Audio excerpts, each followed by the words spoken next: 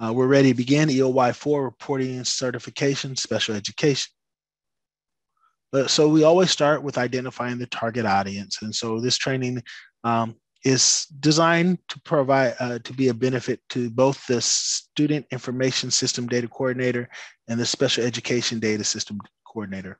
This submission requires data specifically from the SEDS. However, the students with disabilities that we're reporting, their data lies in both systems. So that cooperation is very important.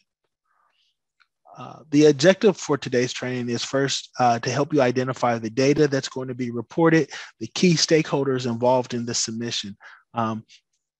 In that, you would be developing or exhibiting data leadership skills. The second objective is to give you the ability or to assist in you developing the ability to be able to perform the EOY 4 submission based on an internal schedule considering staff availability and competing priorities.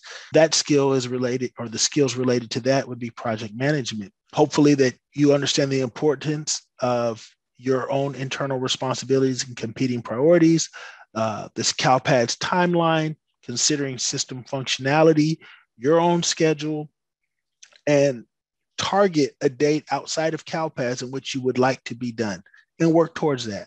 And also develop a contingency. So we'll talk about tools that will help you with that, like CalPADS calendar, checklist in the user manual, so on and so forth. Ultimately, and the submission process requires you to have the ability to resolve certification errors, look at your reports with analytical mindfulness, and identify if you have a complete data submission and if your numbers are reasonable, right? You have to be able to critically think your way through the submission. You have to make sure, you have to have some understanding of the data being reported. That's why the special education system data coordinators are so important, because most of your CalPADS administrators work primarily in the student information system and may not be intimately familiar with the data related to special education reporting. So the two of you have to work together.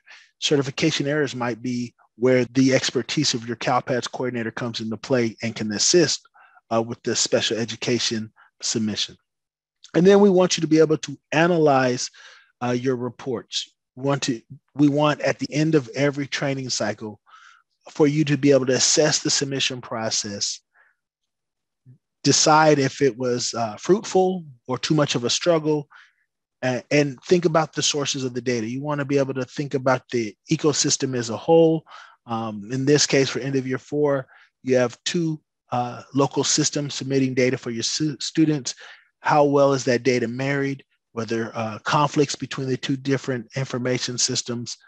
And how does this information that is in those systems provide or give you a leverage in which you could assist your students? You know, it's not just submitting data to the federal government and the state government. It's really the data that we have in our systems. How do we make decisions that benefit the student? So